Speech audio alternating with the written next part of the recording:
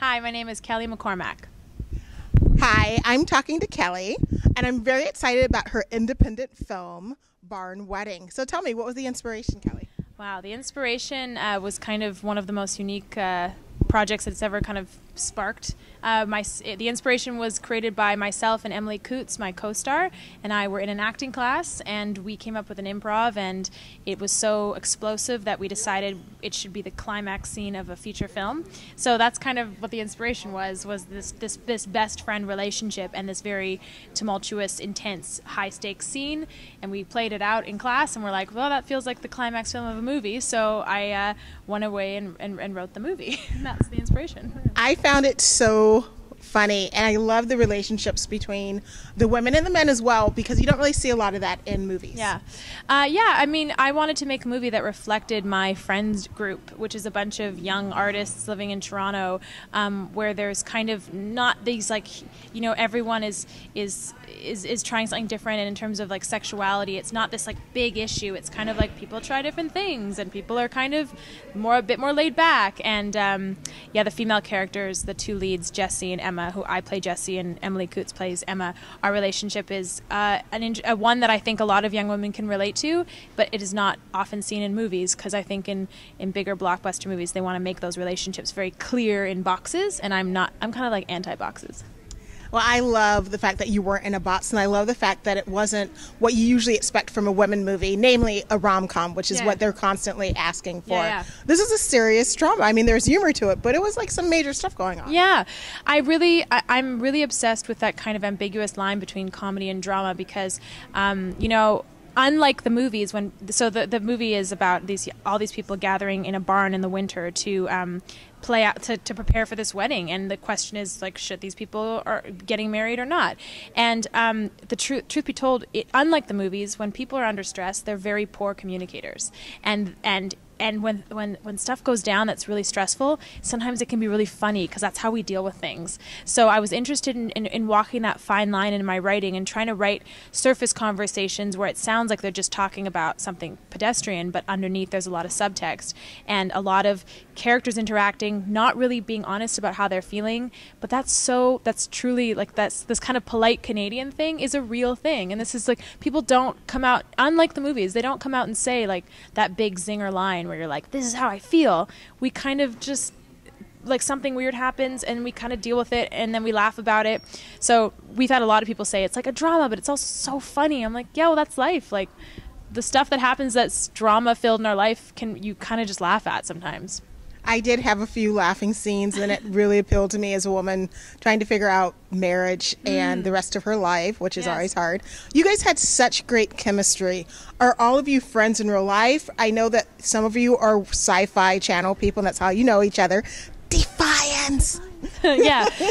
Well, this movie was made very uniquely because we actually cast the group of people. We decided who we wanted to work with before I even wrote the script. Mm-hmm. So we developed it. We developed the idea of the story in Meisner class, which is a type of acting class, and we just picked people where I was like, we knew we wanted to work with Laura Jean Karstecki, Chris Hayes, Caleb Alexander, Brett Donahue, Emily Coots, Kate Corbett. We got them all together, and I sat there with Sean, the director, and we just paired people up, and I was like, oh, and we just had them kind of workshop Meisner technique, and I was like, they kind of seem like brothers, or they seem like estranged friends, or yada da.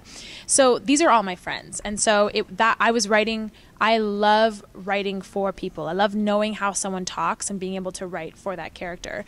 So that was a huge pleasure for me. And yeah, it was like, I knew how far I could take it, and I knew that Emily and I, as friends, we were also co-producers on the film.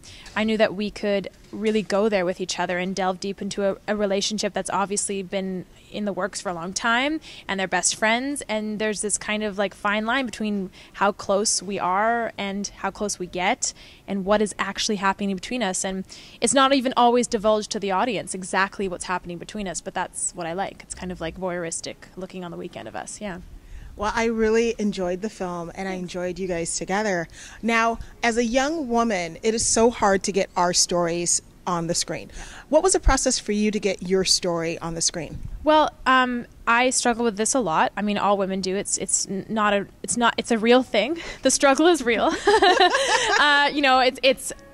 If I wrote this movie and I tried to sell it, people would be like, people would try and make it completely not what I wanted it to be. They would want the women to have a different type of end game or a different type of motivation to do things. You know, it's like all about the romantic interest and trying to make it a rom-com and trying to put people in boxes. And I was lucky that I knew I was writing this film and we were making it in-house as an independent film. And Sean Benson, the director, and Emily Coots, the lead, and my co-producer, and along with Sean, they were like, Kelly, do your thing. And they let me go and write this film for 2 months. And they gave it back to them. And they were like, everything, all those weird fine lines, especially with the female characters, where it's an undefined sexuality and an undefined, you know, like the things that we want, we're kind of outspoken about and don't really, you know, and these questions of marriage. Like when I wrote the film, I think that I was maybe dating someone I was like not wanting to get hitched with. I don't know. But like it's a bit of a cynical nod to this idea that the only thing women should want to do is have this picturesque wedding and this Pinterest, Instagram worthy wedding, when like and I say this line in the film, like, no one is forcing you to do this. Like, you're walking towards something that's clearly making you unhappy, and you're so focused on how your memories look as opposed to how they feel. Mm-hmm. And I think with women, it's like we can be these badass independent chicas who are like walking around, you know, doing all these amazing things, and then at one point we get all the time like, well, when are you going to get married and when are you going to have kids? And then your biological clock shows up and you're like, oh God, I actually, you know, it's hard. It's like it's a lot of like push and pull, like, and weddings especially, there's this pressure, you know, and I find that there are these like checkpoints, and another character says this in the film. I see my friends meet a guy and then they move in together, check. Then they get married, then they get a dog, check. And then they get married, check. And then they have a kid, check. And it's check, check, check, check, check. And this is that's a literally line from the film. That I always look at my female friends a lot, and also my male friends, because I don't really, I like to think that the struggle is hard for both genders, which it is, in terms of just making us go, wait a second, like who's making us do this? Like, why can't we define a reality for ourselves that is our own? And my character in particular, people always ask me, like, maybe I'm giving away spoilers or whatever, but am I allowed to do that? You don't want to spoil it because I want everyone to see the movie. Never mind.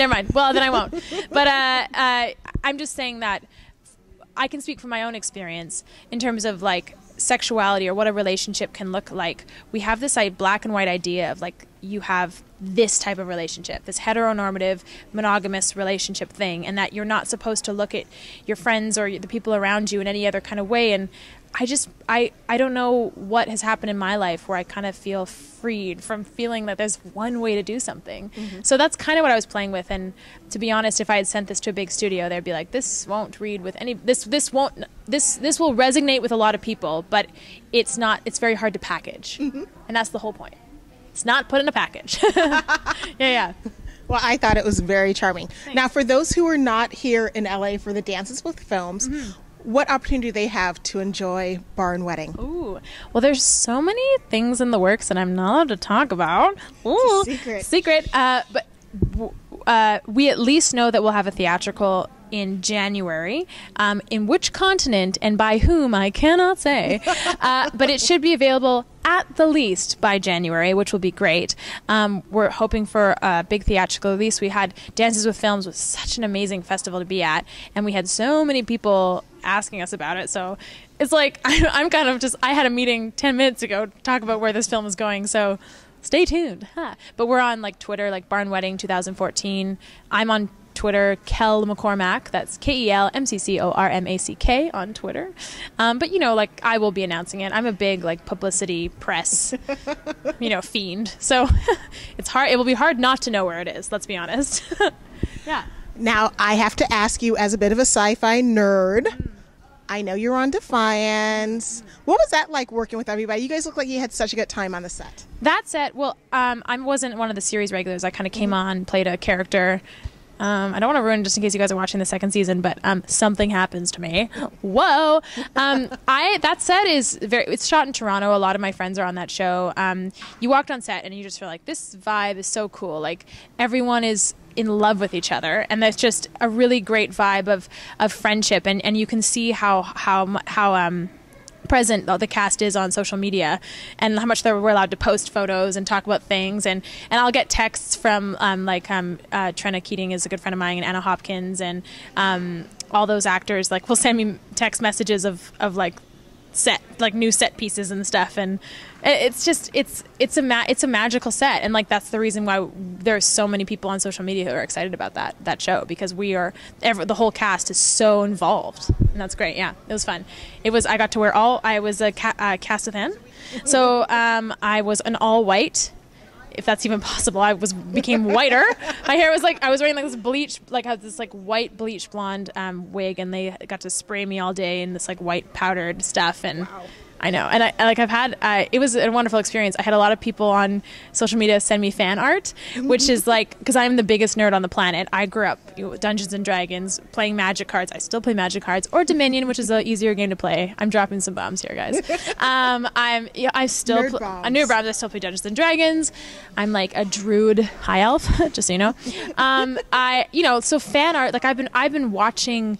I read fantasy novels and sci-fi novels growing up all the time, and watching different illustrators' visual interpretations of famous characters is a big deal. So fan art is a thing in my life. So when people were tweeting at me fan art of my character, I was like, I remember I was with my family in Vancouver, and I was like, guys, someone made my character on a painting, and I retweeted it and messaged them, and they couldn't believe that I was so excited, and I was like, you have no idea how exciting it is as an actor to have someone draw your face in a character.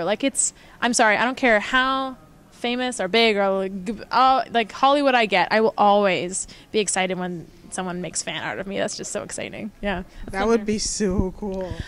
The nerd in me is just so blown away by it. And Sci-Fi is a great company to work for, and I'm